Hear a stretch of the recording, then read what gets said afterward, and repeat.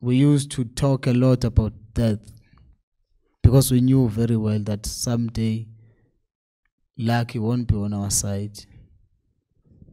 They will kill us. He even said it's socialism or death because we want it, no matter what it takes. No matter what it takes, even if it means death.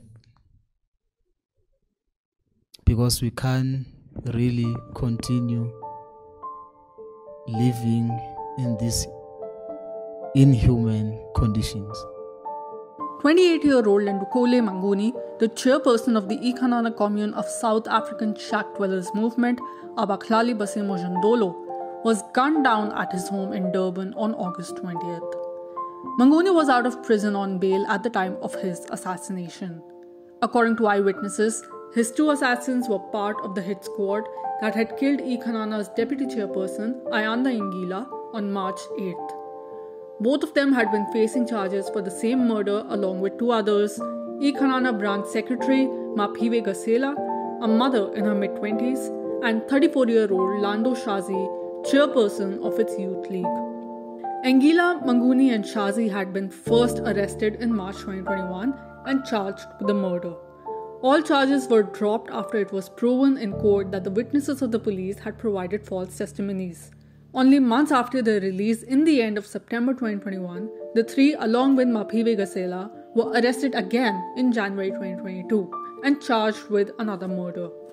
They were released on bail by the end of February after the police were once again unable to show any evidence to make their case. They were given a hero's welcome at the Abahlali General Assembly in the eKhenana commune on March 6th.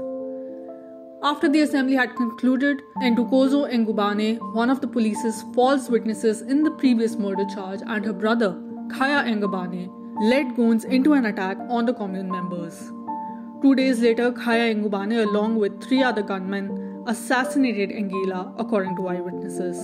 After Mnguni's arrest, his father Samson Mnguni, an alleged local leader of the ruling African National Congress, threatened Abahlali members in the premises of Durban court that there will be bloodshed in eKhenana. Samson is interested in dragging the commune land into the real estate market.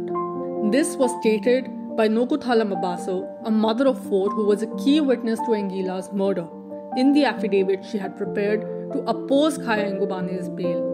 An evening before she was to present it in court, Mabaso was also assassinated. Samson Mnguni and his brother were arrested for her murder on July 26th. Following her murder, it had become evident that there was danger to the lives of Mnguni, Shazi and Gasela. They were moved from the commune to a safe house. But on the day Mnguni was killed, they had come to the commune to work on its poultry farm and vegetable garden, among the key projects which make eKhenana Abahlali's landmark accomplishment. Since its inception in 2005, Abahlali has been occupying lands and building shacks with the collective labor of its own members to house the urban poor. eKhenana is one such occupation with 3,000 shacks. Since it was established in 2018, its residents have come under attack several times. Work on the commune's vegetable garden, poultry farm and tuck shop had come to a halt after the killing of Ngila and Mabaso.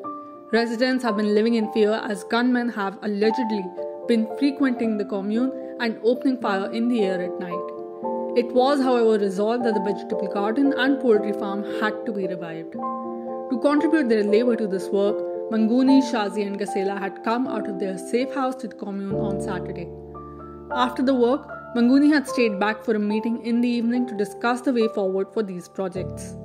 A couple of hours after the meeting, gunmen broke into the occupation and killed Lindokuhle Mnguni. In its statement, Abahlali described him as a fearless leader who always stood for his community. Mnguni knew that he had chosen to live and struggle in the shadow of death.